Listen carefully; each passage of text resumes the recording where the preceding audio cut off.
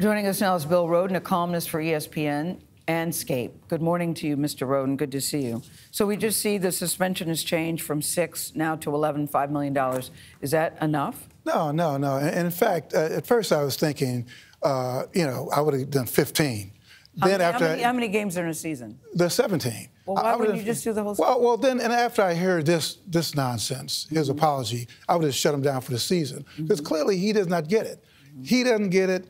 The Browns don't get it. This whole thing is about the highest value in all this being about money. But really, listening to Watson, I'm thinking this guy clearly does not get it. He said, I'm standing on my innocence. Said, you've got to be totally in denial. Yeah. And they're talking about therapy.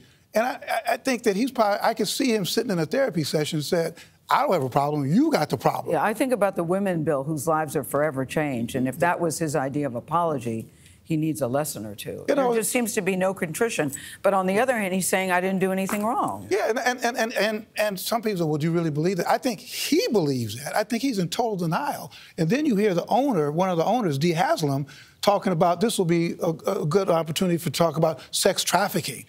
This isn't about sex trafficking. This is about your player, the person you gave a boatload of money to, despite stuff you knew was coming down. This has nothing to do with sex trafficking and putting the burden on women. And this is a whole moral morass. So this isn't a great day for the NFL at all. So, Bill, the Atlanta Falcons wide receiver Calvin Ridley was suspended for the entire 2022 season for betting on games. He admitted to gambling on football games. How do you square that with what we're seeing from Deshaun Watson? You don't. That's women. Yeah, no, you don't. But again, when you're talking about a league whose highest value is money, they're saying this guy is screwing with our money. So we're going to shut him down for a year. So where does that leaves you no wiggle room when you come into a thing like Watson? The only thing you could have done is shut him down for the season. Yeah, but you said not a great day for the NFL. But listen, Roger Goodell did say clearly he wasn't happy with the 6th game. Yeah. Because they could have left it alone. He said, no, let's go back and revisit that. And the arbiter had said that the behavior was egregious and predatory, and Goodell agreed. He did up things. Is $5 million not a lot of money for Deshaun Watson?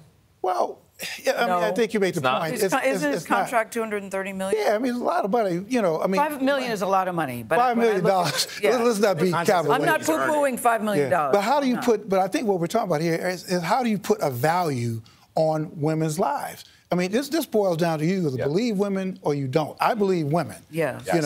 Period. So so $5 million, what's the value here? I'm just saying that the thing that's bothering me is that Deshaun does not think that he did anything wrong. And clearly he did. He's got an issue. He's got a problem. Yeah. And I think the NFL has come a long way.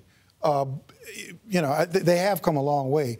But I just think there's a moral morass in Lake Erie with the Browns. Wow. I think when you have more than dozens of women speaking up, you need to pay attention. It'll be very interesting to see what the fan reception is there Week 15. Bill Rhoden, thank you very much. Appreciate it.